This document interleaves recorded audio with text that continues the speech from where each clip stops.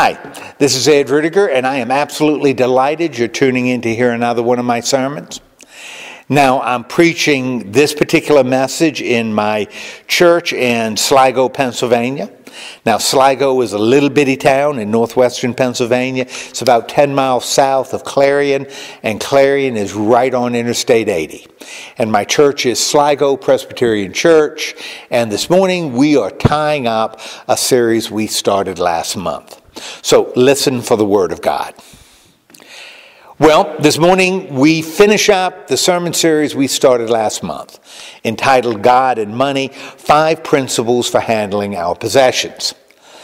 And during the last 4 weeks, we've talked about why it's important to offer thanks for what we have and to give generously from what we've received. And we've also looked at why seeking contentment and working hard are important if we want to make the best possible use of the stuff we have. Now, that's what we've been doing. And this morning, well, we're going to finish it all up. But you know, it's interesting. That's not the only thing that's coming to an end today. I mean, I think we all know about the big game that's going to be played a little bit later this afternoon, right? And of course, I'm talking about the Puppy Bowl. Am I right? No. It's Super Bowl LVIII. The Chiefs and the 49ers. Andy Reid and Kyle Shanahan. Patrick Mahomes and Brock Purdy. With Usher singing at halftime and Taylor Swift cheering from the owner's box. And you know, although I remember seeing at least some part of each of the other 57, and as a fan, I've been more personally invested when Washington and Indianapolis were involved, I've got to admit I've really enjoyed the run-up to this particular game, based at least in part, on the personalities of Purdy and Mahomes. And I'll tell you why. I don't know about y'all, but I've gotten really tired of all the boasting and bragging I hear all the time nowadays. I mean, when I was a kid, along with whether the hat was black or white, that was one of the ways you could tell the good, the bad from the good. I mean, the villain was always arrogant and proud and bragging about what he was going to be doing, while the hero, man, he was modest and humble, almost quiet. But that was back in the day. Now, good night nurse, it doesn't matter whether you're talking about politicians or actors or athletes. We're bombarded with folks telling us just how great they are, and just how smart they are, and just how popular they are, and just how loved they are, even just how humble they are. Get over it. It's enough to make this child of the 60s sick. But you know, that's not what I've been hearing from these two quarterbacks. For example, I was really impressed when Brock Purdy gave a pretty powerful testimony when asked about his preparation. And when a reporter asked Patrick Mahomes if he ever thought about surpassing guys like Bradshaw and Montana and Brady, he said he'd have to do a whole lot more than he's already done, even to be part of that discussion. Now, that's what he said. And frankly, for me, I found that humility refreshing. And I'll tell you, that's what we're going to be talking about this morning. We're going to consider how staying humble just might be another principle we might apply as we consider how we might handle our possessions. And as we've done in the last 4 sermons, we'll look at both the why and the how. Only this week we're going to reverse them. In other words, we're going to start with how. You know, how we might stay humble as we manage the stuff we have. And then we'll move on to why humility can be important for us both to claim and to apply. Now, that's the direction we'll be taking this morning. Which means we'll start with how. How can we stay humble in a world in which humility isn't exactly the virtue of choice? In other words, how can we adopt a modest perspective as we look at what we have? Now, that's the question. And I'll tell you, I think there are three solid biblical ways we can hold on to our humility. For example, first, I believe we can stay humble by simply accepting who and what we are. And you know, that really makes sense. I mean, when we consider ourselves, particularly in relationship with God, well, we really don't have a very good reason to be arrogant and proud, now do we? I mean, when compared with the Lord, we're really not hot stuff. And even though it may sound pretty harsh, I think that's exactly what Paul had in mind when he wrote this to the Romans.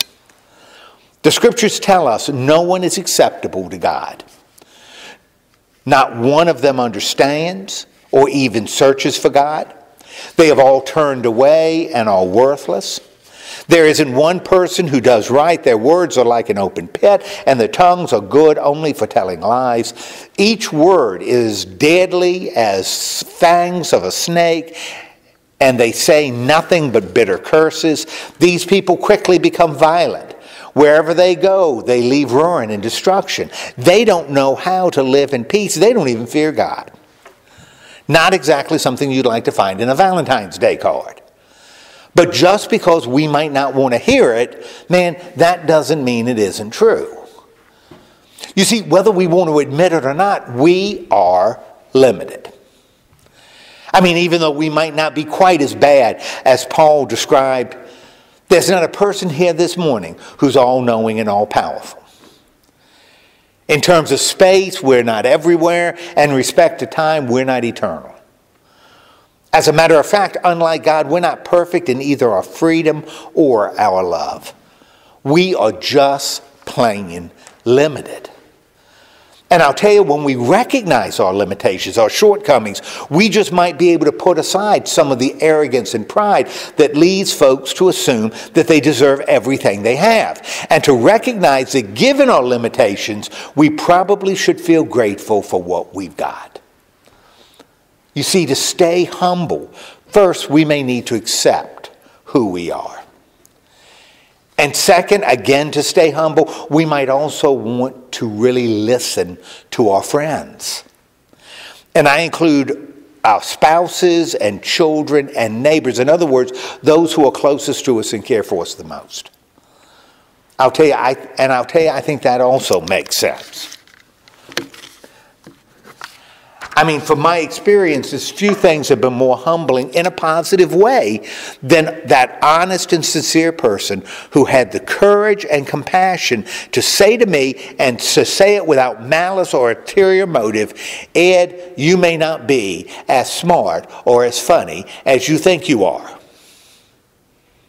And I'll tell you, every time I've heard the words or words to that effect, 9 times out of 10 they were right.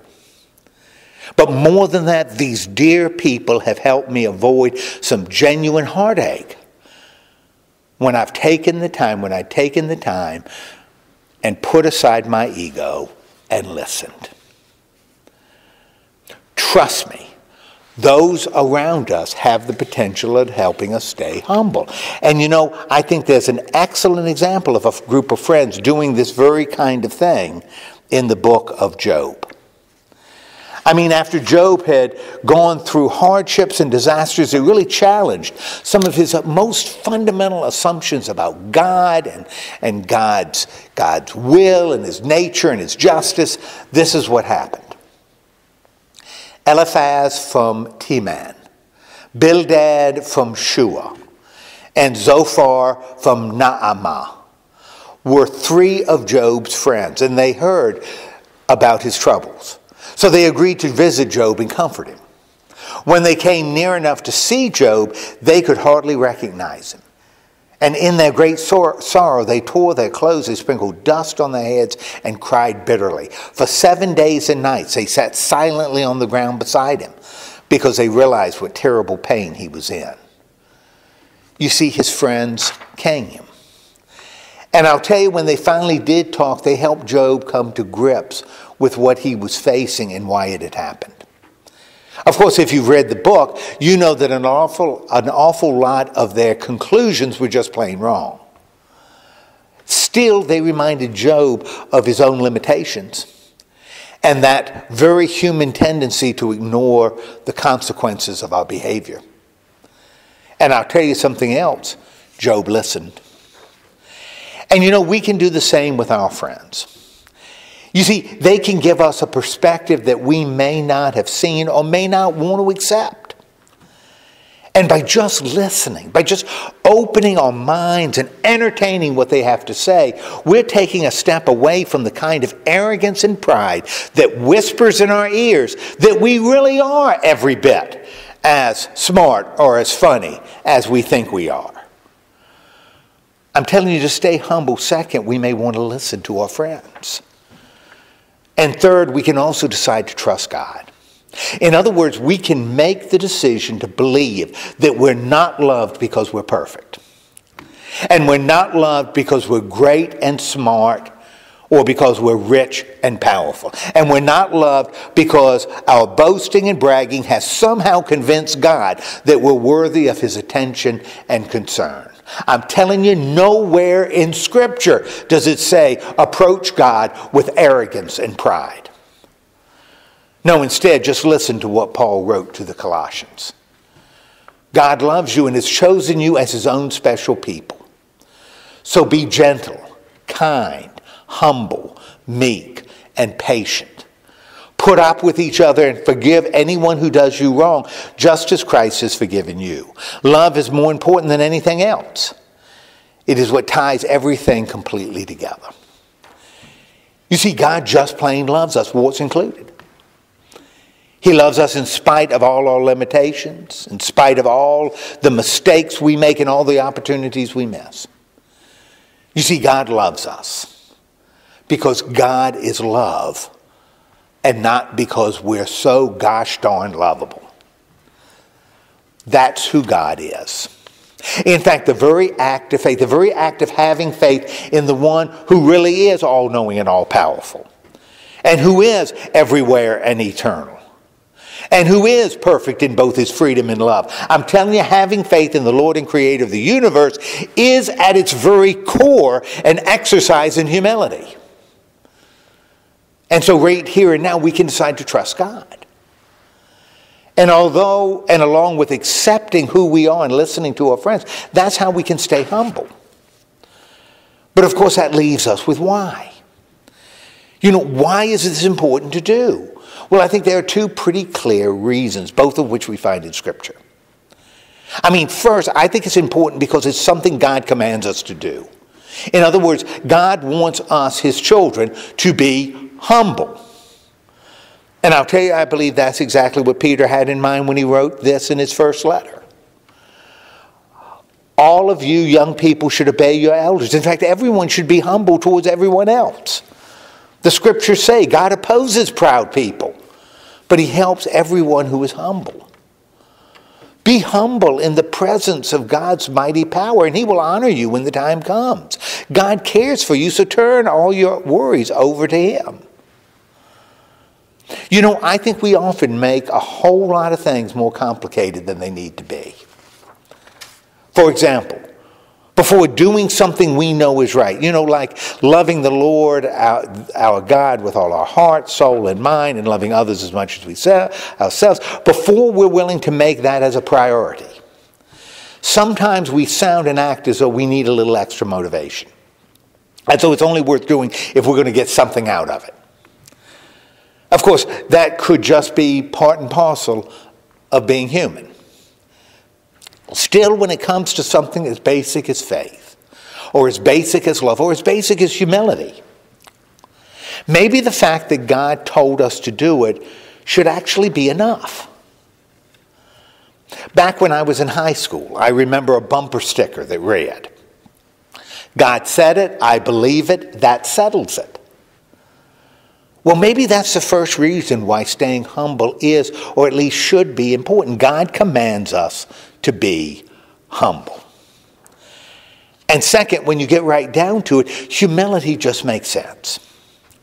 And I'm talking about some good, old-fashioned, practical sense as we go about living our lives.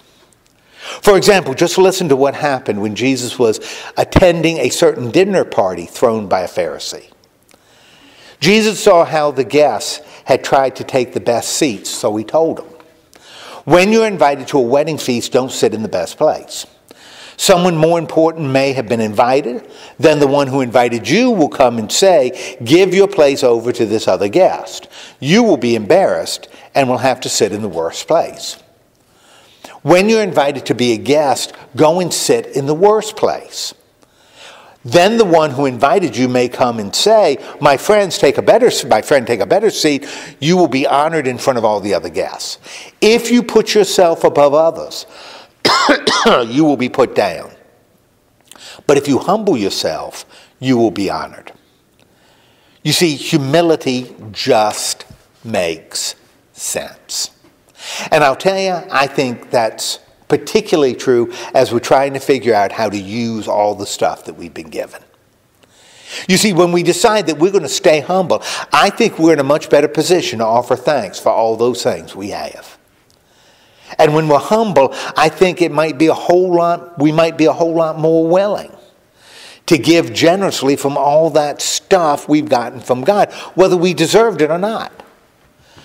And frankly, although the proud and arrogant are seldom satisfied, I think it's because it's much easier and more natural for the humble to seek genuine contentment with what they already have. And since we don't believe that God gives a little extra to those who boast and brag the most and the loudest, well, maybe a little bit of humility may be just the kind of motivation we might need to work hard. You see, although it may not be something that a lot of our politicians or a lot of our actors or a lot of our athletes seem to believe, my gosh, if they did, they wouldn't act the way they do. When you get right down to it, humility just makes sense. And for me, that's another reason why it's important. And with that, this series on God and money ends. I mean, just like the Super Bowl will put a bow on the NFL until September, right now we've covered 5 principles that I believe can help us better handle our possessions. But you know, before we move on and begin to focus on how the last words of Christ from the cross can shape how we approach Easter and live all year long, let's remember what we've been talking about. In other words, as we look at all the stuff we have, let's remember to offer thanks and to give generously. And let's remember to seek contentment and to work hard. And following God's word, as well as the examples of Brock Purdy and Patrick Mahomes, let's make an intentional effort to stay humble. Amen. Well, thanks for listening to the sermon. I hope you found it helpful. Now, remember, if you're ever in the neighborhood on a Sunday morning at 10 o'clock, and I'm talking about the neighborhood of Sligo, Pennsylvania, about 10 miles south of Clarion, come on by Sligo Presbyterian Church and worship with us. I think you'll have a good and a meaningful time. Of course, if you want to join us at some Bible studies, we meet on Wednesday. During the season of Lent, we'll be meeting at 10 o'clock, not 10:30. And we'll meet on Thursday evening at 6:30. So come and join us at one of our Bible studies. And so until I talk with you again, I want you to remember that you, my friend, you are a child of God. And God loves you very much. Goodbye for now.